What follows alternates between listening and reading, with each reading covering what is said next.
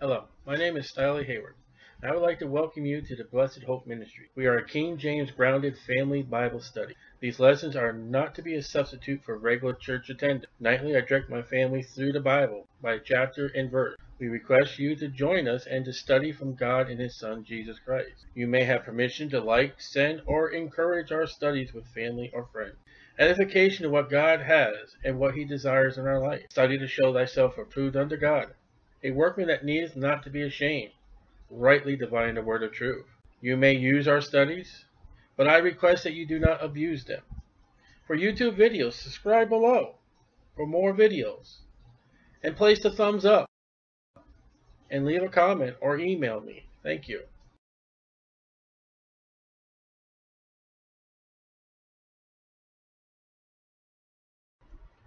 Genesis chapter 8. And God remembered Noah and every living thing, and all the cattle that was with him in the ark. And God made the wind to pass over the earth, and the waters assuaged. That's just subside. Now that doesn't mean that during this time that God, he forgot about Noah. He just remembered of all this chaos and judgment, and his mind was brought upon Noah after what he said has been done. Everyone's going to die that was in that ark. So everything breathing is dead, and God calls his mind back to Noah. The fountains also of the deep, that's above our heads, and the windows of heaven were stopped, and the rain from heaven was restrained. So this is the end of the 40 days and 40 nights. And the waters returned from off the earth continually. And after the end of 150 days, the waters were abated, lessened. Let's try to read a note here. And the ark rested the 7th month on the 17th day of the month upon the mountains of Ararat. So you can date this, and this all comes back to the date of 7/11, the 600th year of Noah's life, in the 2nd month, the 17th day of the month, the same day where all the fountains of the great deep broke up. So a calendar in this time was based upon Noah's life. So you have here, there's 150 days after the 40 days and 40 nights. The 7th month, the 17th day of that month. So from 7/11 to 8/3, it has been 5 months. And the waters decreased continually unto the 10th month. Add 3 more months. In the 10th month, on the 1st day of the month, were the tops of the mountains seen. So this is where we're standing right now. If you could not stand on the earth because you'd be drowned, but here's this point right now. The mountains are starting to be seen. The ark has settled on one of those mountains where we know where it is today, Mount Ararat. I mean, this is judged upon above sea level. Sea level is at the caps of the mountains. Now, I'm going to say that for a reason, because picture a mountain. Can't think of that largest mountain everyone's trying to climb now. Mount Everest. And all the other tall mountains. Why do they find fish fossils up there? Why do they find camel bodies and bones up there? Why are they finding buffalo? Because all these dead bodies are floating around the water, and all the fish are swimming around the water, and it's slowly going down. And as the ark rested upon the Mount Ararat, so are the dead bodies, and some fish are getting caught, getting stuck. There's a scientific answer by the Bible why you find these fossils where you do. And it came to pass at the end of 40 days, another 40, not the 40 days and 40 nights, that Noah opened the window of the ark which he had made. So you tell me those windows were closed. How sealed was that ark with that pitch? And he sent forth a raven, which went forth to and fro, until the waters were dried up from off the earth. He doesn't return. Raven goes and he takes off. Also he sent forth a dove from him, from inside the ark, to see. No, wait a minute. Let's go back to 7.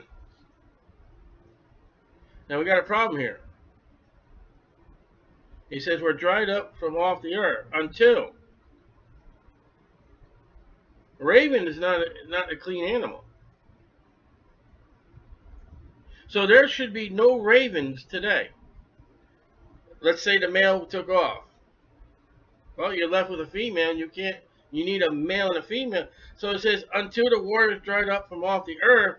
It looks like that's when it came back. Or maybe before the law, ravens were clean because they were vegetarians. They didn't eat meat inside the road. And he sent forth the dove from him to see if the waters were abated from off the face of the ground. So the windows that Noah had in Noah's ark were so high he could not see the ground. They would be like for ventilation. Air, fresh air coming in. But the dove found no rest for her sole of her foot. And she returned unto him into the ark. For the waters were on the face of the whole earth. The earth is still underwater. Then he put forth his hand, took her, and pulled her in unto him into the ark.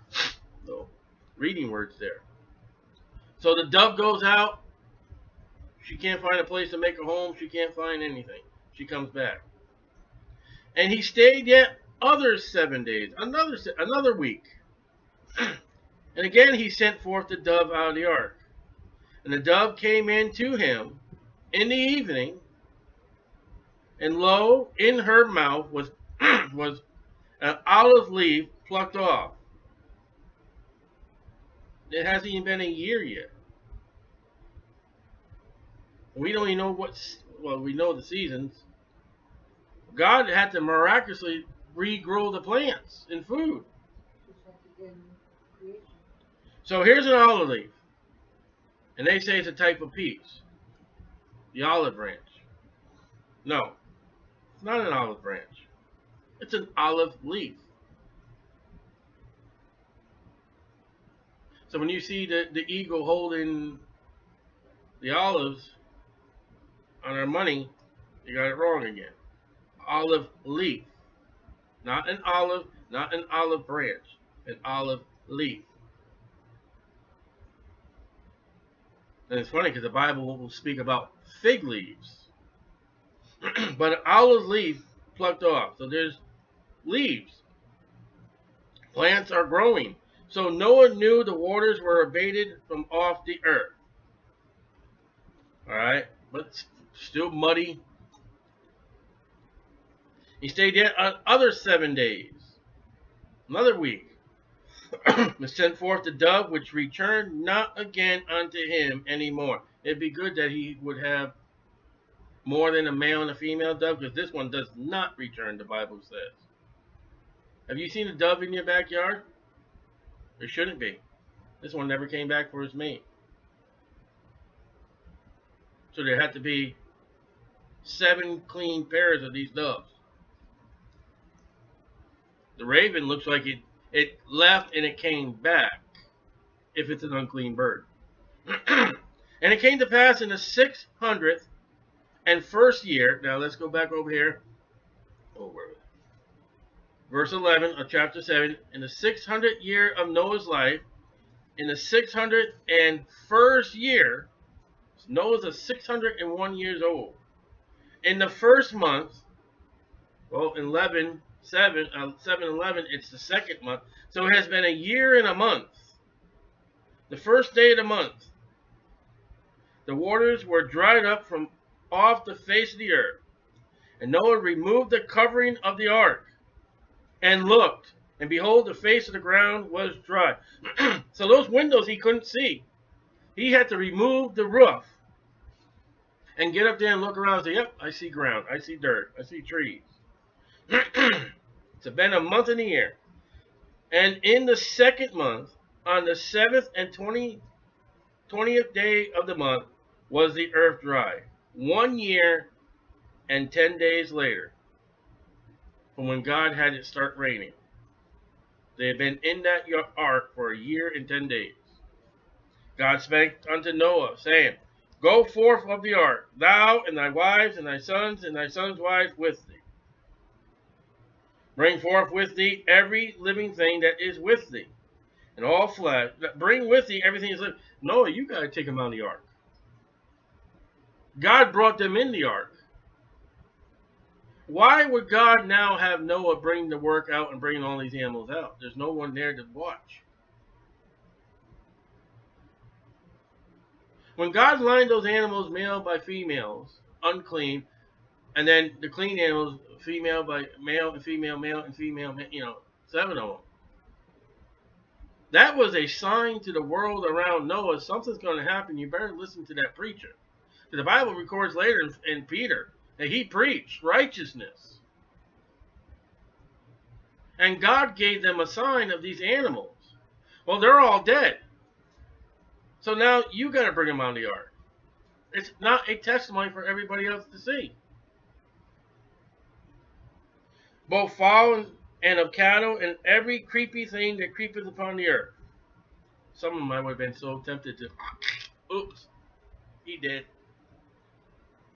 And they may breed abundantly in the earth. Now that's the first time that word has shown up. And it's a reference to animals. So, there's things that say, a certain way, she's just breeding children. That's not a human term. That's animals. Abundantly in the earth. Now there's been a lot of animals on this earth. They've done what God told them to do. Especially the creepy things. You can't count the creepy things. Be fruitful and multiply upon the earth. That was the commandment from Genesis 1. Now you put the relations between Adam and Noah all together.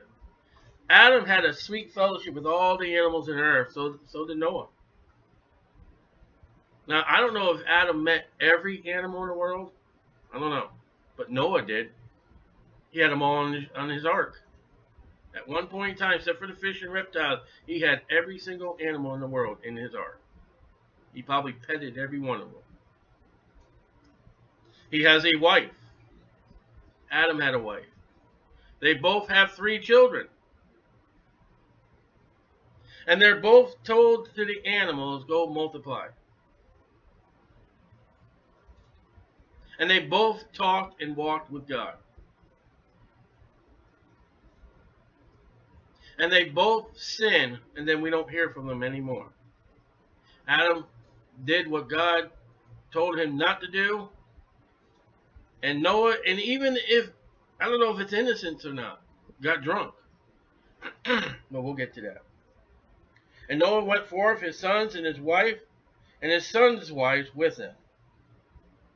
And I wonder what it smelled like in there. And when that door opens, and you know what? It doesn't say, there's no door open. Look at 7:16. And they that went in male and female of all flesh, as God commanded them, and the Lord shut them in. Well, they had to open up the door, but it doesn't say the Lord did it. And can you imagine being locked up with all the animals in the world for a year and 10 days? And when you open up that door, you get that whiff of fresh air. That smells good.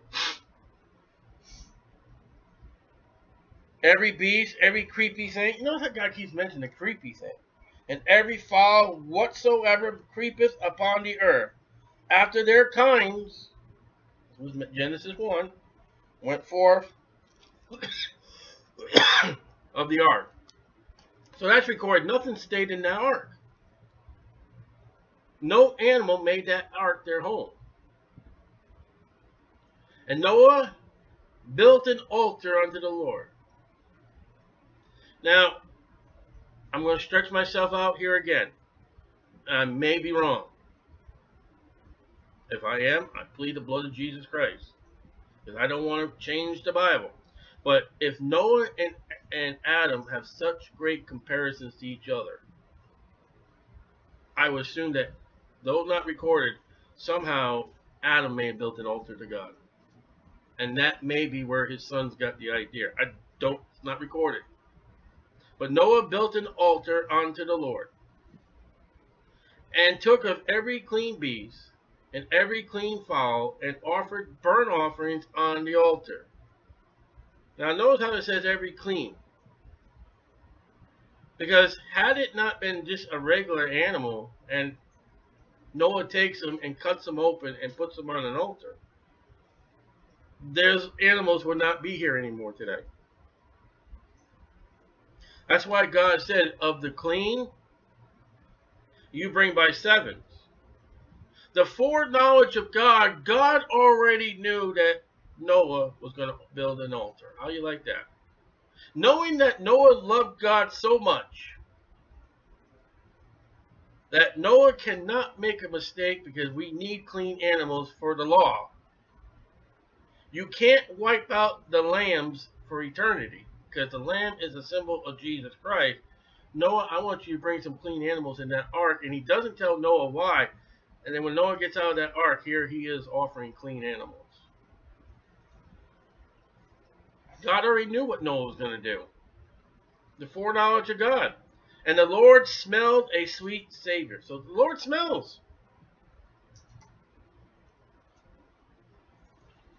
The Lord smells. I'm going to step out on the line on this one too. The Lord smells every barbecue and then realizes that men don't thank God. They're not doing it for God. We have these holidays in America where they get up the barbecues and they get drunk and they get stupid and they get rowdy and they don't ever thank God. And God smells that like unthankfulness, stupidity, fools. And the Bible says that incense is the smell to God of our prayers. And the Lord said in his heart. The Lord's talking to himself now. So don't tell someone it's wrong to talk to yourself, because you're saying God is wrong. One of the places in Psalms I got marked, it says I talk, it said something like converse with myself.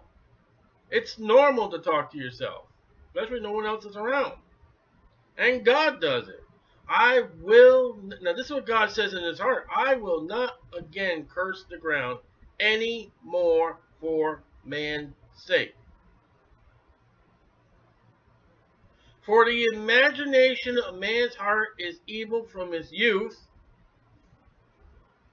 So when someone says man is good, man is wonderful, after the flood, after the judgment, God says, you know what? Your imagination is wicked from your youth.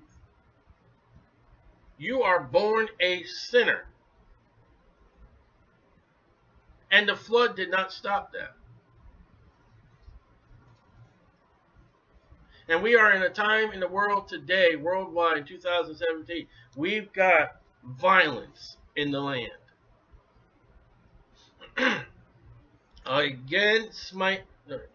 Never will I again smite any more everything living as I've done. So, God, there are floods. That tsunami they had in Japan. There are floods in the Mississippi Delta. People die.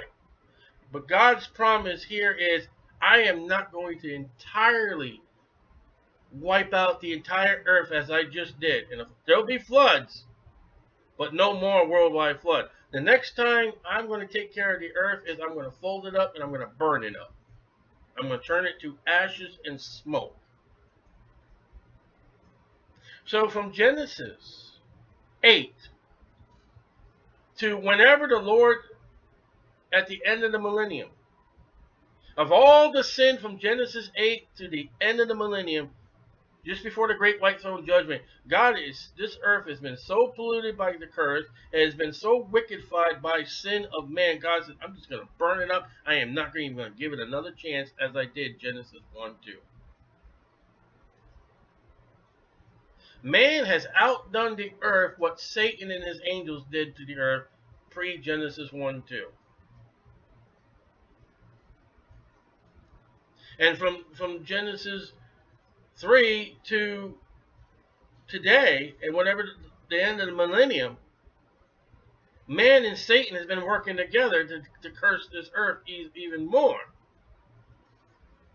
Do you realize of all these years how much blood cries out to God that have been murdered? And I'm not talking about just America. I'm talking about countries that are no more.